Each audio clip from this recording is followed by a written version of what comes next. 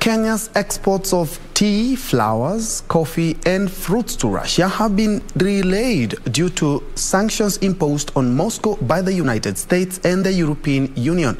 This has further been worsened after major shipping lines temporarily suspended cargo shipments to and from Russia in response to the sanctions.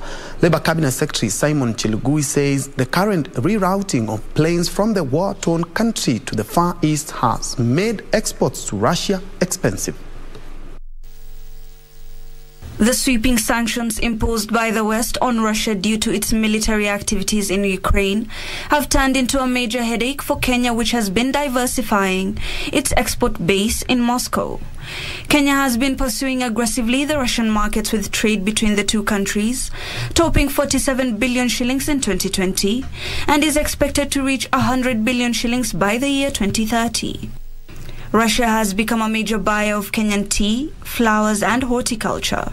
Moscow has also been growing as a major source of tourists to Kenya, with Nairobi targeting more chartered flights from the Far East nation.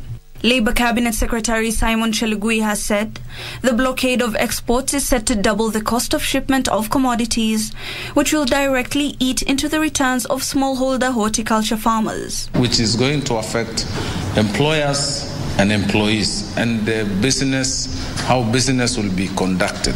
Speaking in Mombasa during the ongoing Employers Summit, Chelugui has also expressed fears that if the conflict is prolonged, fertilizer prices are likely to double since Ukraine is a major source of fertilizer for Kenya.